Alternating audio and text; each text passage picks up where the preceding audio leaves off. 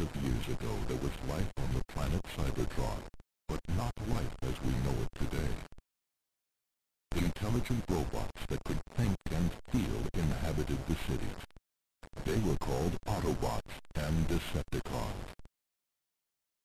The brutal Decepticons were driven by a single goal: total domination.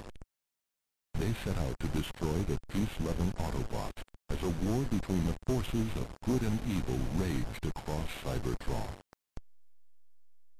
The war devastated the planet, draining its once rich sources of energy.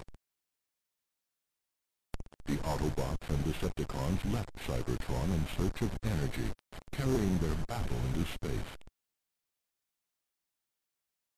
Locked in mortal combat, they spiraled down into Earth's gravity field and crashed. All remained quiet as they lay dormant for millions of years. 4 million years later, an Earth tremor reactivated the ship.